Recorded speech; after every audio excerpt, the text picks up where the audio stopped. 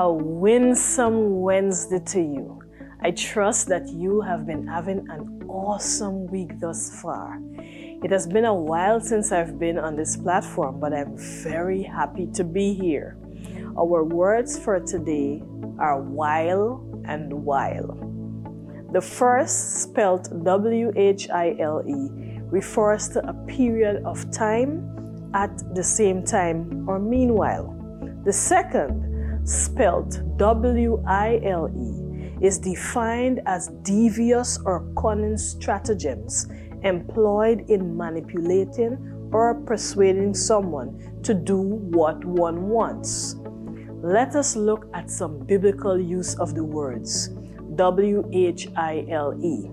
I will sing unto the Lord as long as I live. I will sing praise to my God while I have my being. While we look not at the things which are seen, but at the things which are not seen. For the things which are seen are temporal, but the things which are not seen are eternal. But while he thought on these things, behold, the angel of the Lord appeared unto him in a dream, saying, Joseph, thou son of David, fear not to take unto thee Mary thy wife, for that which is conceived in her is of the Holy Ghost. W-I-L-E. Put on the whole armor of God, that ye may be able to stand against the wiles of the devil. Until next time, be reminded of this.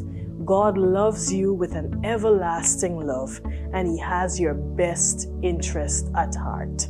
So see you next week, same time, same place, same motive, offering you a word to the wise.